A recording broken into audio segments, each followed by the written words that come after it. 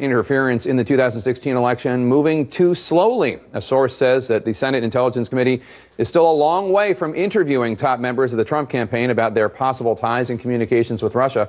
That story next.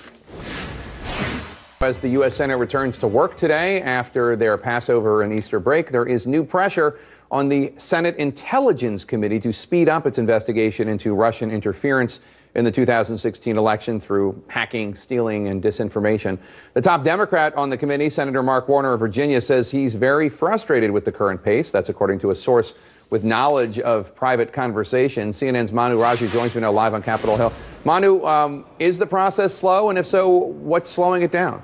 Well, Jake, it took nearly 2 months for the intelligence community and the Senate panel to agree on which documents to review as part of this investigation. And now there's mounting frustration among key Democrats on the panel to interview those key Trump witnesses and also move forward on this investigation. Just moments ago, Jake, I talked to Oregon Senator Ron Wyden, who said he expressed this frustration to his committee leaders.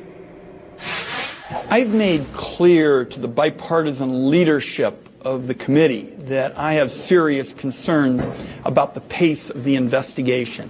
I believe you have to speed it up right now. The American people are getting most of their information from leaks and false tweets. And the issues I focused on follow the money, following the trail of the dead bodies. It's important to use all the tools, particularly public hearings and subpoenas. That's one thing, too, Jake, that some Democrats are concerned about. There has not been an agreement yet to issue subpoenas for some key documents and to schedule those hearings from people like Jared Kushner, Paul Manafort, Carter Page, people who have been suspected of having those campaign contacts with Russian officials. But today, Jake, Republicans are also defending the chairman of the committee, Richard Burr, including Susan Collins of Maine, says that I understand why we want to move quicker, but we also want to do this as thorough as possible, which may mean it could take a little bit longer. Jake. All right, Manu Raju on Capitol Hill for us. Thank you so much. The White House says the government will not shut down on Friday. There will be funding, but Democrats don't want to pay for the president's proposed border wall. Will they all be able to reach a compromise? The top Democrat on the House Budget Committee will join us next.